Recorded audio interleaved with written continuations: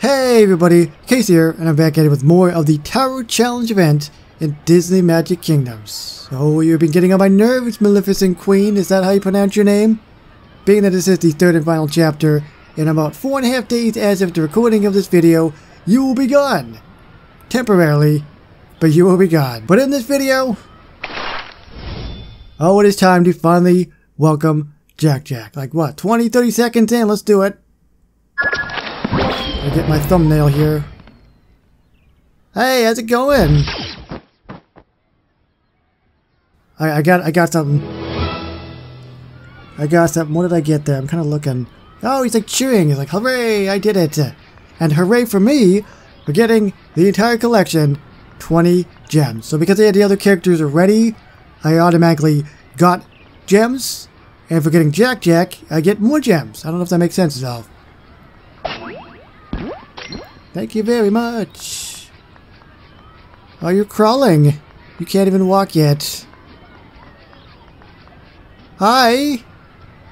It's kind of a wave. It was kind of like, I gotta see that again. It was kind of a wave. Take your time. Take your time. It's kind of like you wanted to hug me, saying, Dada. But I'm not your Dada. Your real Dada would punch me in the next week. Eh? Ga. A baby of few words, I like it. Send Jack to try out something new. And we've got try out something new, time for hugs, which drops legendary. Okay, they're legendary. That sucks. Testing powers, crawling along, snack time, playing with powers, taking a nap, babysitting, father-son bonding, and that appears to be it. So I'm going to do time for hugs because I really want to start to try to get some of these ears. Oh, you're busy. Never mind. Never mind. So maybe I can do the other one.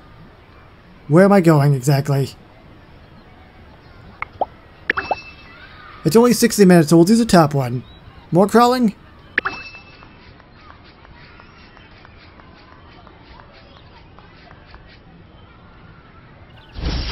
Ooh.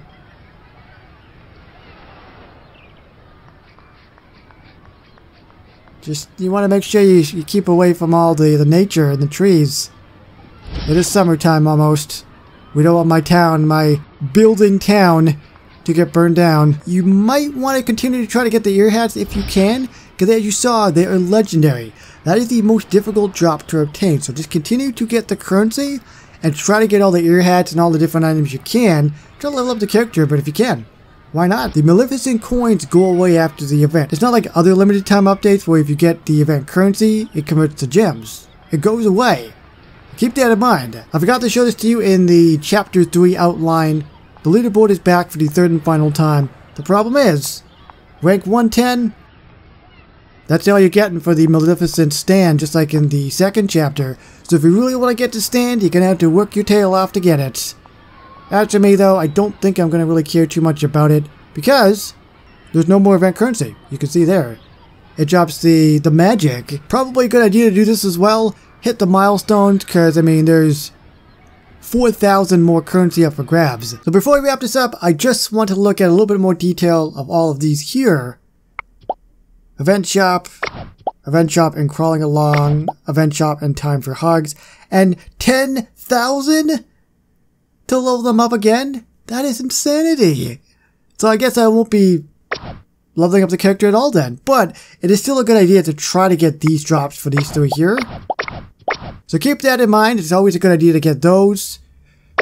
And because 10,000 is going to be quite a long ways away, you know what I'm going to do?